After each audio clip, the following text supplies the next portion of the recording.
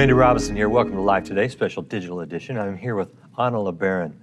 And if you're of a certain age in the United States, you might have heard that name LeBaron. It was associated for years with a cult, with Ervil LeBaron, and it's a long story. Anna tells her part of the story in the Polygamist daughter book. It's out right now, available. You can go get it. Thank you, Anna, so much for being with us. Thank you. I appreciate being here. If people want to hear the whole story, I would suggest they just go get the book. Give us kind of a short version so we at least know kind of where you're coming from. There, I know there's no short version, but give us this. That's the reason I had to write a book. Yeah, I know. So condense, because I want to talk more about you and not all about your past, which is so, it's just hard to believe and a mess and shocking and all those things. Right. But so give us at least a base here so we can know where you're coming from. Okay. I was born in and raised in a violent polygamist cult. My father was the leader. He had 13 wives and 50 children. Unbelievable. What I was curious, do you know what you are out of those 50?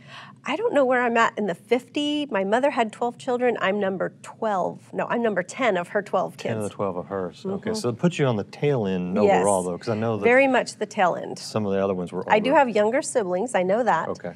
So not quite, but the tail end of my mother's and my father's. We can just say it that way. Okay. Do you know all 50 of them? I know all except 2. All right. So I'm sorry. Continue. So yes, my father believed in a practice called blood atonement, which means that the blood of Christ doesn't cover all sins. And some sins you have to atone for with your own blood. So he would order hits on people that had committed crimes against whatever. Yeah, so what would be a crime worth leaving his cult. Leaving the cult, yeah. Yeah. And the people that were committing the hits, if they threatened to leave, then they had information.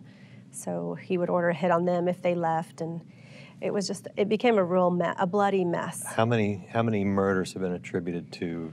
28 confirmed, Okay. and up to 38, depending on which investigator you talk to. Yeah. So my father was known as the Mormon Manson because of his belief in the fundamentalist Mormon religion that was founded by Joseph Smith. Right. But they were kicked out of the Mormon church, though, right? Yes. Because we don't want to associate them with today's Mormon the church. LDS church disavowed polygamy in 1890. Right. And so they are the modern day practice of the faith. And then my father and other people that continued practicing polygamy were known as fundamentalist Mormons. Okay. So they were an offshoot, You an got extreme out, offshoot. Yeah, obviously. You got out when you were 13 years old? How did you run, literally? Literally, how did you get out? Yes. I had an older sister that her and her husband they had a life and a business in Houston, which is where we lived at the time. And when my mom decided that she wanted to go back to Denver, long story, you read about it in the book. Yeah. Long story, but my mom decided to go back to Denver where he had been living prior to Houston. And in Denver, we were living in complete squalor. And we were basically child slaves.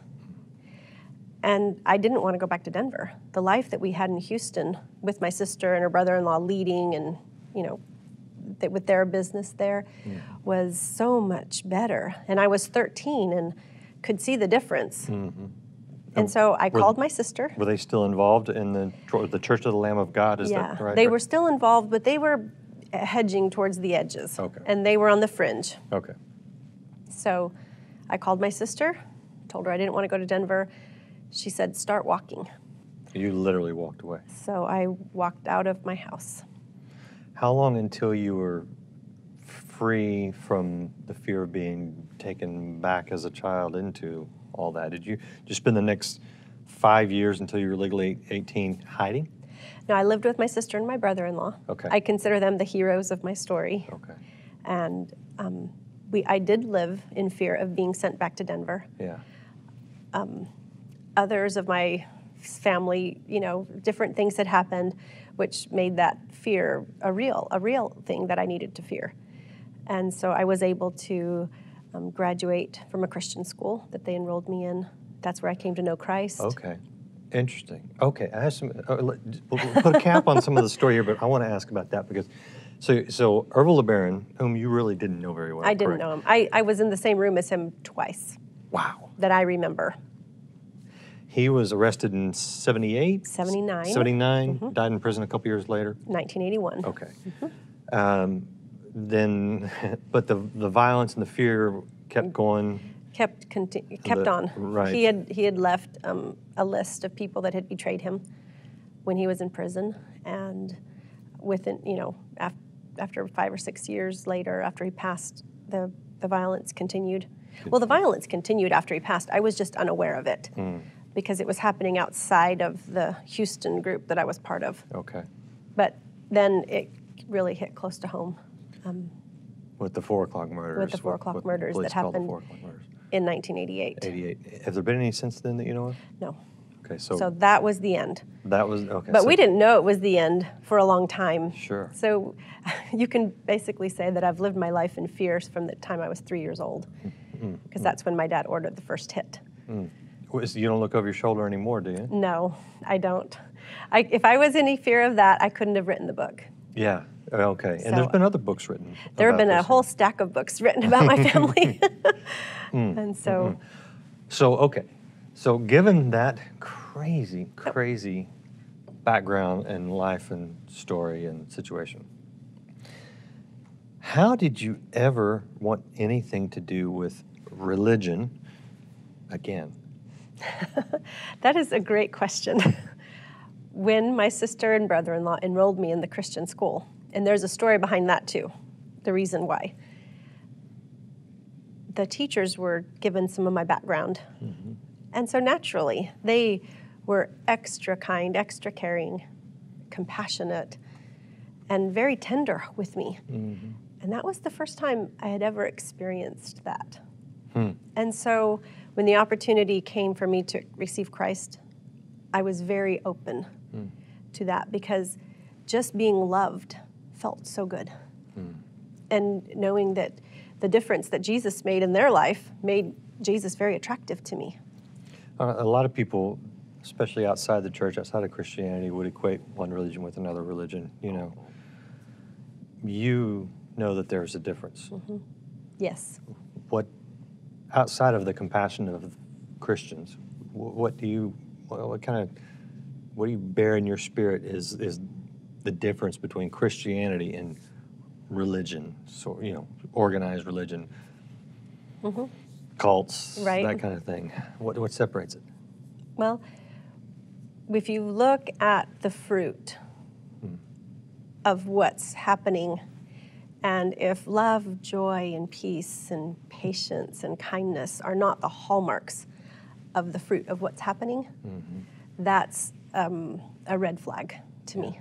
Yeah. The things that I was experiencing, love, joy, and peace, were attractive.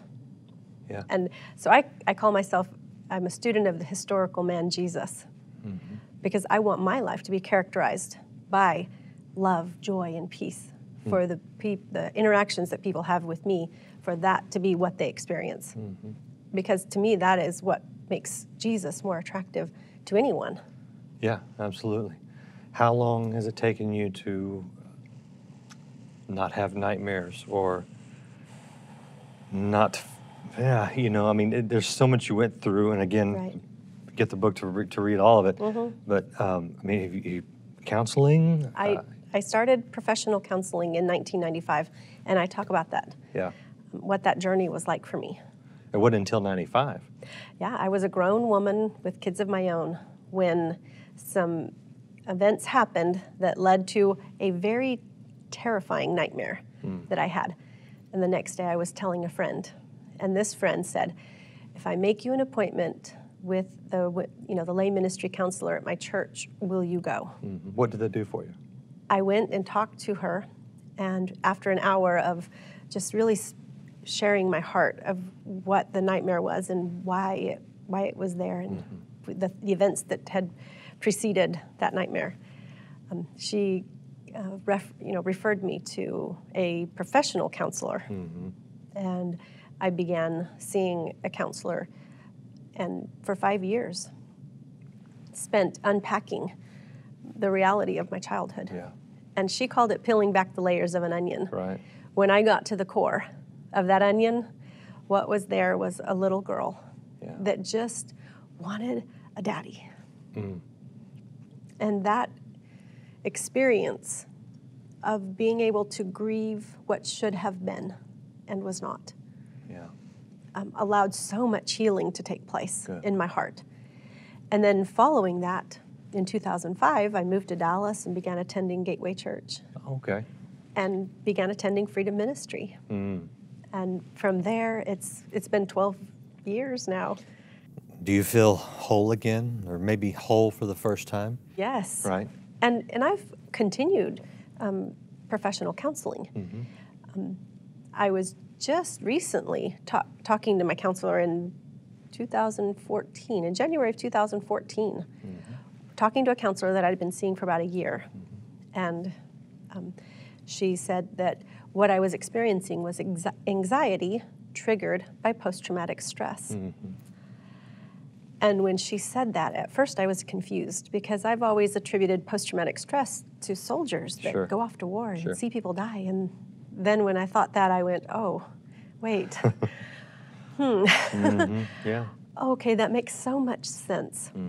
And so with her help and with the help of Dr. Caroline Leaf's book, Switch on Your Brain, she says post-traumatic stress can be healed. So I pressed in and read that book, applied what she talked about, how you can transform the mind, how you can go through this process. She has a little app that I did that faithfully.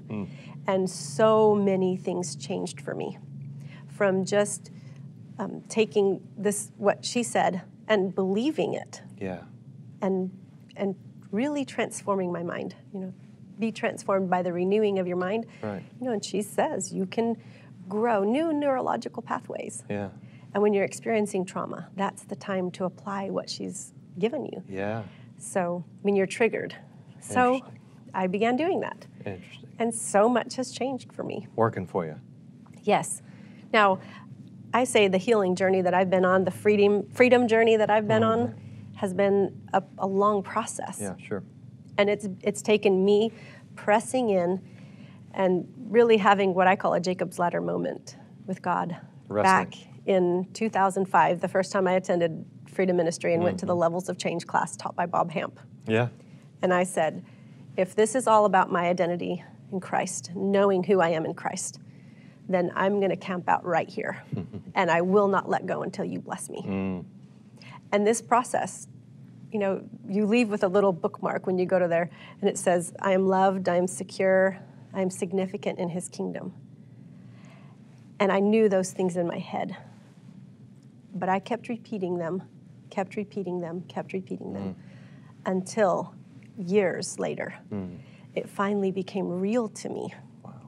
And I found myself that part of that little girl that longed for a daddy found my Heavenly Father, his love for me, and really knew that I was a daughter. So true. And very encouraging. Can you tell us the website for your book? Yes, AnnaLeBaron.com. And it tells where it's all available. It's available everywhere, even Walmart.com. Really? Wow. So. Do check out The Polygamist Daughter, and if you want to hear more of Anna's story, you can see her on the broadcast show of Life Today. That's available right now at lifetoday.org. Thank you for watching and sharing this interview. Be sure to check out the social media for Life Today Television, and you can connect with me on Facebook and Twitter. And if you haven't already subscribed or followed this channel, do it now so you can see more of our great guests.